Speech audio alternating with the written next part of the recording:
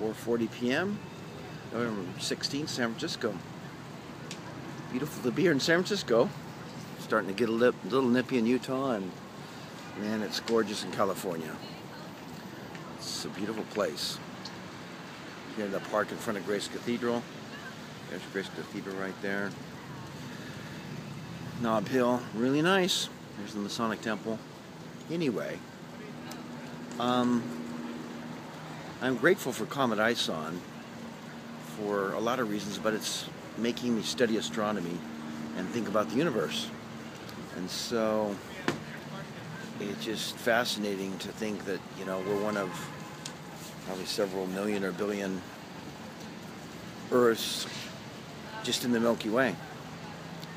And I was studying something where the light emitted from Rigel, which is the largest star in the constellation of Orion, the light emitting from Rigel is 13,000 times more powerful than the light that's coming out of our sun. And so man is, oh boy, it's just beautiful up here. Man is pretty puny if you think about it. And this Earth, you know, it is. I was reading some of the top thinkers in the world, how they realize and, you know, postulate that it's just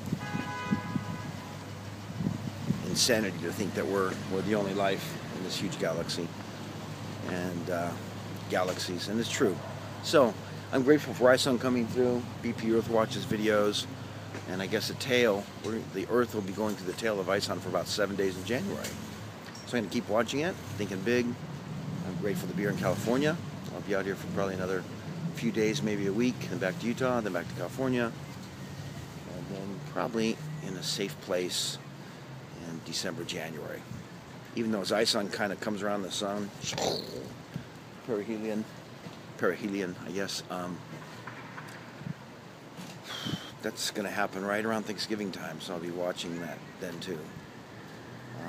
Anyway, I'm grateful to be here, a little bit contemplative, and wow, there's the American flag, top of the mark. Check that out.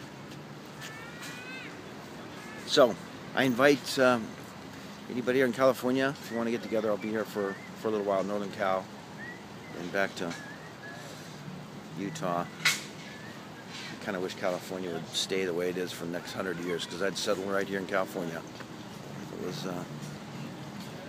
you know, constitutionally a great place to be, but it isn't, sadly. Anyway, I'm happy to be a part of this Earth, and grateful for being able to study astronomy at this point in time.